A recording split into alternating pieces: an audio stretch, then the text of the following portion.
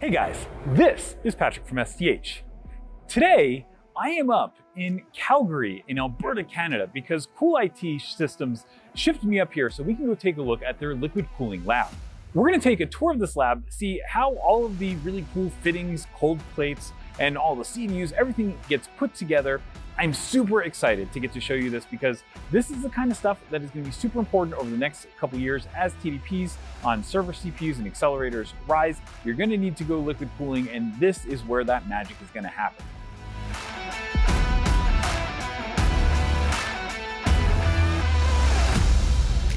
"20 years ago, we started CoolIT Systems, primarily working with desktop computers. As we moved forward, we started working in the server industry and supplying cooling systems for very large vendors. And here at the Liquid Lab, we would like to give you a background tour of what happens at our facility. So you may have seen recently that we did a video where I specifically built a Gigabyte H262 ZL0, and we actually hooked it up to an entire system just so you can see how that whole flow works. Because there are certainly a lot more components in a liquid-cooled server versus an air-cooled server. And we also showed not just how to go build a server with all of those components, but we showed how to actually hook that up to a rack manifold. We then hooked it up to a CDU, and we showed how the entire flow of liquid flows through the system, both, I guess, the loop that goes into the server, but then also the one that works through the facilities. It's a super cool demo, and you should totally go check that video out to just kind of get a good sense of how this whole thing works. In the end, we ended up having a benchtop demo where we basically showed that we had the flow rate from a garden hose, and that flow rate from the garden hose was basically able to cool enough using the CoolIT Systems CHX80 CDU. It was able to cool enough for like 20,000 AMD EPYC 7003 Milan cores. That's absolutely wild. Now, some people are gonna see that video and then they're gonna say, hey, great that you can do that, but I'm really kind of nervous about putting liquid cooling into my environment, right? Because there are certain things that can happen that would be not good. And well, how do I know that it's safe to go and deploy? And that is exactly what this Liquid Lab is here to do. It's really to go do all that integration, do that testing, do that prototyping. So that way, if you're a customer and you have a data center and you want to know like, hey, is this safe to deploy? Well, the big part of that is really just going and testing things and getting that, knowing how things respond to different environments, how they respond to different combinations, and being able to go do that testing to assure customers that it's actually safe to go deploy in data centers. And so while we were doing that Gigabyte video, I was looking around, I was like, hey, there's actually a good story here in terms of showing that these things are actually engineered systems. They're not just people randomly cutting tubes and throwing things together. Like there's actually a process behind it, and that process is what actually makes these systems reliable. And so that's kind of how this idea of touring the Liquid Lab came about. So in this video, I'm really excited because what we're gonna do is we're actually gonna go all the way from the CNC machines that create some of these parts to see how they're integrated into, cooling blocks, but then also we're gonna see how they get integrated all the way into big systems. And for our lab tour guide today, we have Sergey. Sergey, could you introduce yourself? Sure. Hi, my name is Sergey. I'm the Innovation Lab Manager of CoolIT Systems, and I'm going to be talking today about different types of loops, different types of destructive and non-destructive testing that we do to make sure these systems are reliable, and we'll go through the long cycle in the field. And just to give STH readers some idea, you may have actually seen something that's on this table on the STH main site previously. Specifically, looking at this in front of me, what we actually have is a Cray supercomputer node using CoolIT Systems cooling. And this is going to be the node that is going to go and power many of the US's first exascale supercomputer. So the thought is we're going to go see how all this is made, but first we need to go machine some parts. So let's go get over to the CNC machine. Okay, so the first part in any testing process is you need something to test. And so, Sergey, what are these machines behind us and what do they do? So basically we have a CNC and skiving machines that allow our engineers to quickly turn the design into the physical item that goes into the assembling area and further into the testing.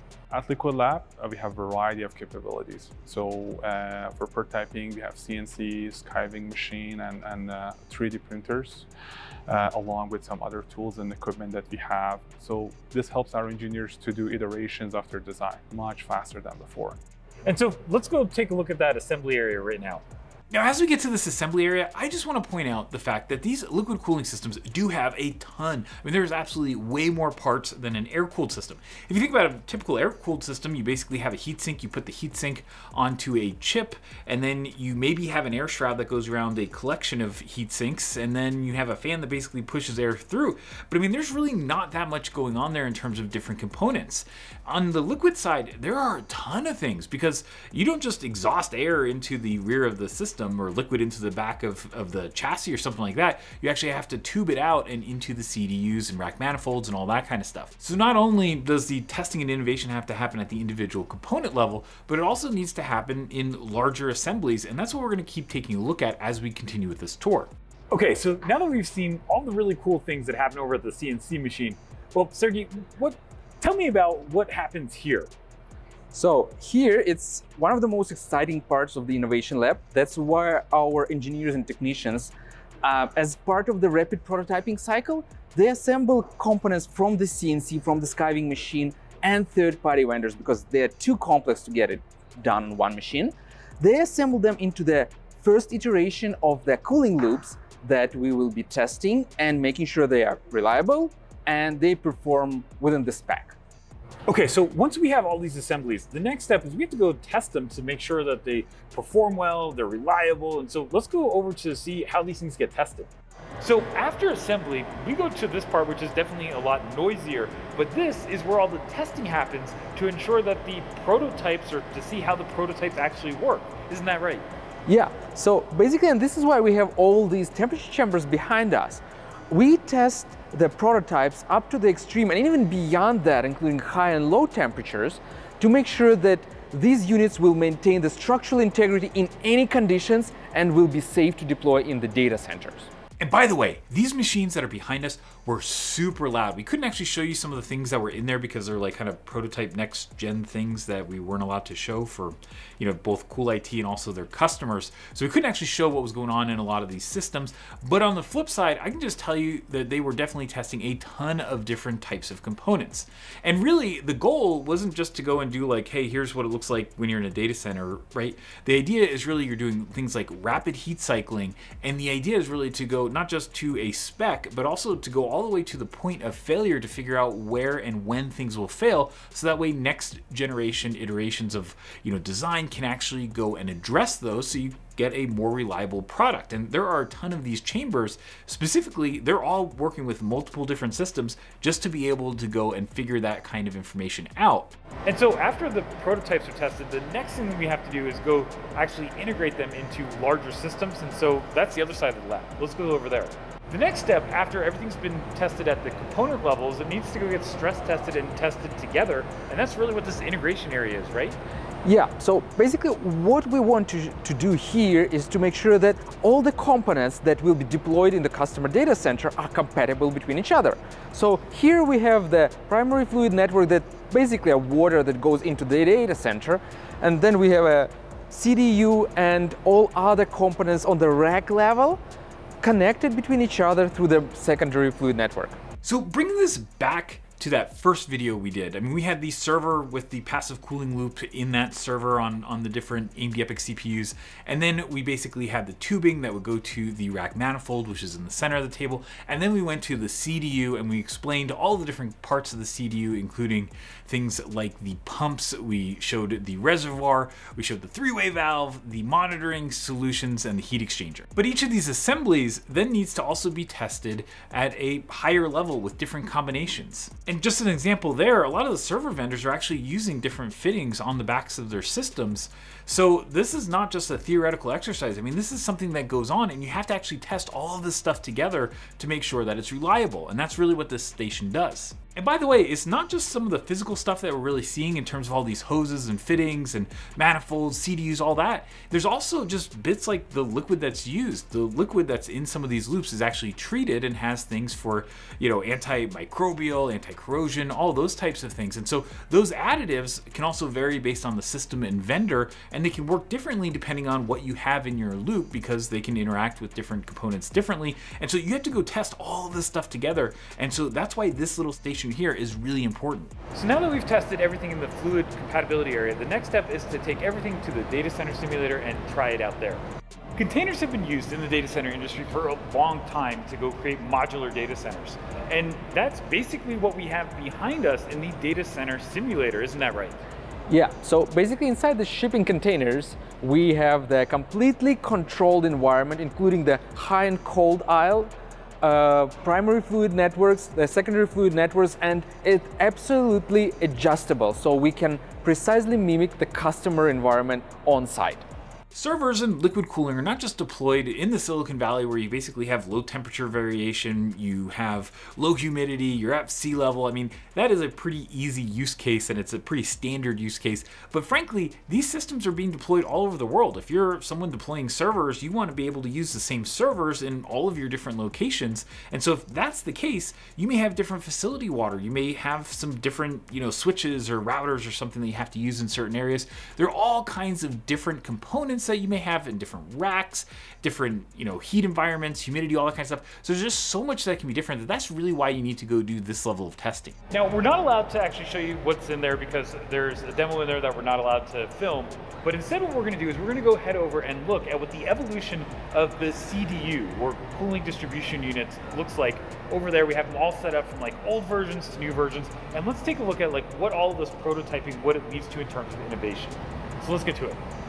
So something I did want to show is really why all of this testing is important, because it's something I didn't know before I walked in the door. If you go look at this unit over here, this is a older, it's 10 plus years old. It's a 40 kilowatt 2U CDU, and this thing you can definitely tell is a lot older, it's a lot simpler, but at the same time it shows you all the major CDU components. Specifically, you can see that we have the big heat exchanger here, we have a reservoir, we have pumps, we have our control, we have some sensors and pipes. All the components that we see in a modern CDU are also there, but everything's a lot simpler. When we go to this unit over here, what you're going to see is everything is a lot more complex. Everything's bigger, there's more redundancy, there's more sensors. And so as a result of that, the liquid cooling lab, you really have to go test this a lot to be able to go from something that's relatively simple like this to the newer models, right? So in general, it takes dozens of iterations. It takes dozens of tests to make sure that all the components are compatible and perform at the highest level, to make sure that the system as general is the highest efficiency and the most reliable possible. So now that we've seen these CDUs and talked a little bit about how much goes into them, let's go look at a big one, because I think that's really cool. While we were walking through the Liquid Lab, what I saw was something that was super cool that we didn't cover over on the table, but I wanted to show you, and that is specifically what it looks like when these things scale up into the megawatt class of cooling. And that's specifically what we have behind us here. This thing looks absolutely awesome, and can you kind of tell us a little bit about how this is actually just a scaled up version of what we saw previously? So in general, we're talking about the same cooling distribution unit, the same CDU that you saw there, but the story evolved into the gigantic sizes. It has absolutely the same components. It has the redundant pump, it has a control electronics, expansion tanks, heat exchanger, but everything else is just massively giant. It takes a lot of efforts and time to get that working together, but when it does, we're talking about megawatt scale. Today we're seeing servers that are really surpassing 6 kilowatt. What this means for liquid cooling solution is that you're going to have more flow rate coming. You're going to have a more pressure drop happening throughout the server. So you're going to have a need more pressure coming from the CDUs or cooling distribution units to support these many racks, providing these processing and liquid cooling solutions there. So since we recorded this video, we actually saw the release of the new H100 NVIDIA GPUs. And this is really kind of like that first of that next generation of GPUs. And NVIDIA said that Hopper can go up to 700 watts. And it's gonna be very common that we're actually gonna see GPUs go from 500 watts to 700 watts, and the next generations are gonna climb from there. And so as these components get hotter, there's a number of challenges. Not only do you have to just remove that much more heat, but you also have to do things like you actually have to keep a lot of these new chips in a smaller temperature range. You can't let them get as hot. And the reason for that is a lot of the advanced processing technologies that are used actually, you have to worry about different dyes and stuff and like how thermal expansion works. So you actually have a lower T case. And because of that, you actually need to keep these things not just removing the same amount of heat and allowing, a same temperature range as the previous gen, but you a lot of times have a smaller temperature range and you have to remove more heat, which is why liquid cooling is basically, everybody knows that this is going to be inevitable for a lot of really high performance systems. And because you're going to have those smaller temperature ranges, you're also going to have to remove more heat. It also means that sometimes you're going to need things like you're going to need more flow. And so there's going to be new sets of larger fittings and higher pressure fittings and stuff like that that you're going to have and components that you're going to have in these systems. And so those all need to get tested. And you can see that just by all these new generations of hardware coming out and the requirements of, if you want to have any density at all in your data center, well, at that point, you need to go and test and prototype all of these new components to handle all of the new hotter systems. So as we've shown the evolution from that 40 kilowatt CDU up to like a megawatt scale CDU, and we've talked about some of the challenges in terms of next generation chips that are coming out and why these things are needed, I think this gives a good idea of at least why liquid cooling is going to happen. But I also wanted to show why it's important that companies like CoolIT are able to rapidly prototype, integrate, test, and really innovate on the liquid cooling of these next-gen systems, because we're just getting more and more chips in servers, we're getting higher TDPs, there's just more and more power that's going into these new chips because it's the efficient way to go run your infrastructure, and cooling really can't be the limit to that, so you need things like next-gen cooling systems from CoolIT, and that's exactly why this lab is super important going forward. And the last thing that anybody wants is to go and have to go deploy all these liquid cooling systems and then have one of these systems get struck by the L word. And you'll notice that we did not use the L word in this entire video because it's bad luck. And so I think after looking at the big one, that is a great place to conclude our tour of the Liquid Lab. Thank you so much for showing us around your lab. I really appreciate it. Yep, thank you very much for stopping by and enjoy the video. All right, at this point, you will notice that we did not use the L word, which is leak, in this entire video because it's considered bad luck to say the word in the Liquid Lab. But that's exactly what this lab is really designed to go find and to make sure that they can reproduce situations where those leaks would happen in the lab so that they don't happen in the field. That's the entire purpose of this, or at least one of the big purposes of this entire lab. But it took a lot of effort to not say the L word all day because there were a bunch of times where I almost did it, but I had to catch myself. So I hope you enjoyed this look at the CoolIT Systems Liquid Lab. We're gonna have a lot more on the STH main site for liquid cooling in the near future because it is gonna be a big requirement of servers going forward. You also will probably have checked out our Gigabyte H262 ZL0 review where we actually saw this running and kind of went through that entire process. And hey, if you did like this video, well, why don't you give it a like, click subscribe, turn on those notifications so you can see whenever we come out with great new videos. As always, thanks for watching. Have an awesome day. I think it's time for them to ship me home now.